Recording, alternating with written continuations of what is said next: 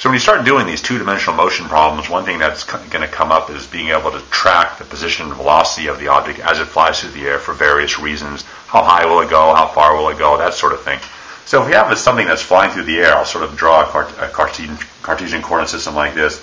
You maybe get the object sort of flying through the air, something like this. At any given time through its flight, I'll even sort of go over here, like here's the ball or whatever sort of flying through the air. This point where it exists here is an XY point, because this is sort of a spatial domain right here. This is the X coordinate, that's the Y coordinate, and if you wanted to plot a point somewhere for the position, it would be an XY point. So one thing about two-dimensional motion is understanding, well, where is it, X coordinate does it have, and what Y coordinate does it have. Likewise, when it flies, at any given time, you might be interested in, well, how fast is it moving in the X coordinate? How fast is it moving along the Y coordinate, like that, something like that. So you might also be interested in what Vx and Vy coordinates the object has as it flies. How is this handled? Well, as the object flies, as you saw in sort of a previous video, we just use the two equations that we know about physics, in particular, x is x0 plus v0x delta t. That's the x coordinate. There's normally a 1/2 ax delta t squared term here, but there's no acceleration on the x coordinate for this type of motion here. And Vx is always going to be v naught x. So there's two things that are sort of particular about projectile motion. The first one is this one right here, in that Vx here is always constant.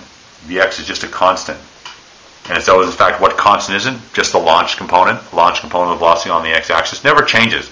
And again, the reason why the velocity doesn't change is because ax is equal to 0. There's no x acceleration, so the velocity on the x component, or the x-axis, won't change. The other thing you notice over here, the second thing, is that, as I just mentioned here, because ax is equal to 0, there is no acceleration term in this. So you sort of have, in this nutshell right here, at any given time of interest, you have the x-coordinate of the ball and its speed on the x-axis. The same thing actually occurs for the y-axis here. Y is equal to y naught plus v0y delta t, but now you do have an acceleration term, so you will have a minus 1/2 g delta t squared. You will have that in there. And you'll also have a vy term here. Vy is equal to v0 minus g times delta t. So two things that you notice about this that are different than the x-axis right here is that in this one here, because a sub y is not equal to 0, you do have this acceleration term. So you do have the quadratic term in here. And also, if you look at this here, v sub y here is not constant. It is not a constant anymore because you have this acceleration term. This one did not have the acceleration term. It's going to be constant. This one does have the acceleration term, so it's not going to be constant. So you would expect then that as this projectile flies through the air here, at any given time, say during its flight, let's maybe draw some of the vectors on there. If it has this launch vector over here as it got launched, it will have a v sub x, which is this way here. You can call it v sub x, and v sub x will never change. It will always sort of carry that green arrow pointing towards the right on it as it flies through. Now v sub y will change. Like for instance over here, v sub y is very large, sort of just as it got launched. But as it sort of flies through the air, the v sub y gets smaller and smaller and smaller until at the very apex right here, you actually reach a point where v sub y is equal to 0. At the very top there of its motion, it doesn't have any y velocity anymore because it's about to start coming back down again. And as you sort of start to go back down the path here, v sub y will start growing again larger and larger and larger until when it gets down to the very bottom here, it had exactly the same v sub y that it had when it launched like that. And that is all contained in this equation here. The v sub y is large, gets small, goes to 0, and then just starts getting large in the opposite direction again, where the v sub x is just a constant as it goes all the way across. So you have some information about the velocities right there, the x and y velocities, and you have the information you need here about the x and y positions as it flies. So one last thing, and I just want to look here in particular about the positions here. You know that x is equal to x naught plus v0x delta t.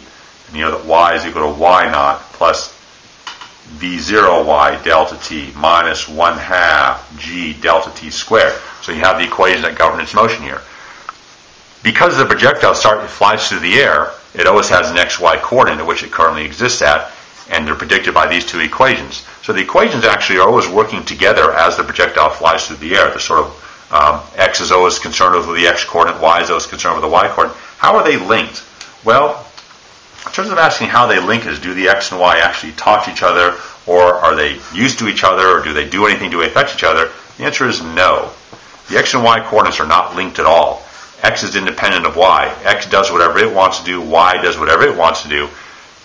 And as we know, the y-coordinate is affected by gravity, the x-coordinate is not affected by gravity, and they're just completely independent equations and completely independent processes that go along as the projectile flies through the air. But I just wanted to point out that the one link, maybe we don't have to be so strong saying no, maybe we can say just a small yes in there.